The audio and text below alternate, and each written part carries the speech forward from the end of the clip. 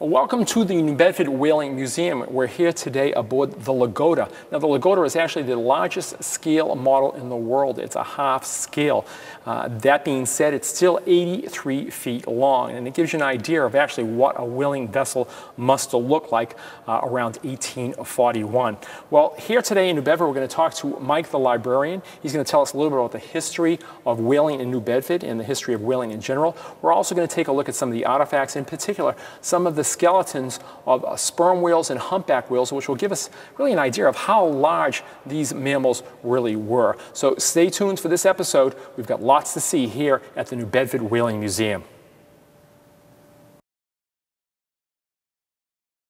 Well, we're going to take you for a little tour of the Lagoda, and I'm going to start actually in the bow, and this is the windlass. This basically would raise or lower the anchors, and not only that, it was the main winch on board, so it would help raise or lower the sails sometimes, but specifically for the anchors.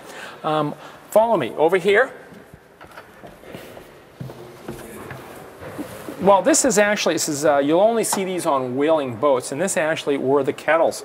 They would take the whale blubber, pieces of the whale, cut them into smaller hunks, throw them inside here, and they'd actually have a fire going. So they would melt the whale to whale oil, and then the whale oil would be skimmed off the top and thrown into the cask. So once they would actually kill a whale, these fires might be going for a day or two. So it's pretty unusual. You'd have these smoking, smelly, whale boiling kettles here on board, and that was all part of the whaling process.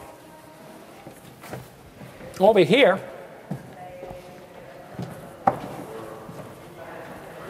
well, this is really one of the primary winches on board, and they would use this actually to pull up the very, very large sections of the whale. Now, the whale would be dragged back to the boat, and then at that point, with really large spades, they would cut off the whale blubber, almost like you peel an apple.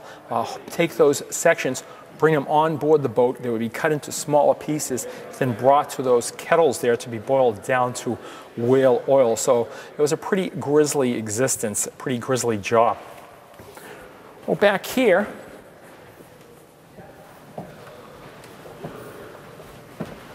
we get to see actually where the boat was driven. Back here is the whale house. This is the binnacle.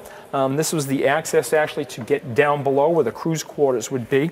But it was here really the business of sailing took place. So it's a remarkable boat here, the Lagoda. It's kind of like a toy boat, but it is the largest model that I've ever seen, and it really gives you an idea of what it was like aboard a whaling vessel in the 1840s.